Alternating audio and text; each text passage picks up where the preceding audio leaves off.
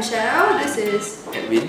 And today we're going to do this tutorial called Excuse Me. So today we're going to check on 6 different methods of how to cook eggs. So let's get started. So we crack 3 eggs in a bowl. Then we add a 1/4 cup of milk. And then we whisk it.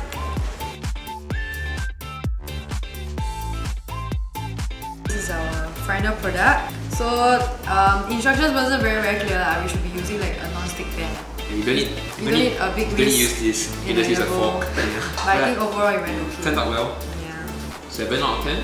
Yeah, I think it's like 7, 8 out of 10. It's like just pretty easy to do. So the next cooking technique that we're going to try is called magic golden eggs. Put the egg in the middle of the cloth and then just roll it up. So you just tie the sides with a rubber band to spin it around.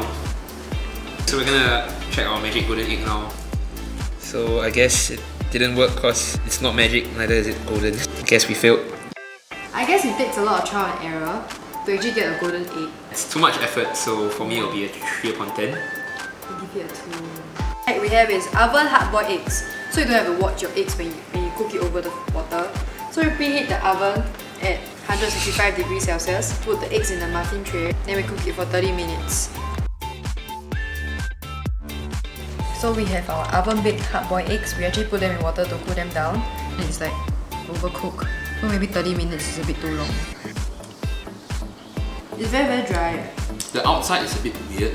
If you 2 over 10. I think it tastes okay. So I'll give it like a 5 out of 10. And so next we're going to try out the runny soft boiled egg. So let the water come to a rolling boil.